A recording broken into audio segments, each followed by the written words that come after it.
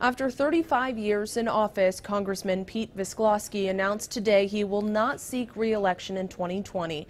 In a statement, he said in part, quote, "While some successes have been achieved, we still suffer from declining population, including the loss of over 15,000 school children since 2010, and far too many people lack fulfilling employment, economic opportunity, and the hope for a better future. Much work remains to be done." Hammond Mayor Thomas McDermott Jr. and North Township trustee Fran Mervan both said that they plan to run for the seat. Katie Johnston for CBS Chicago.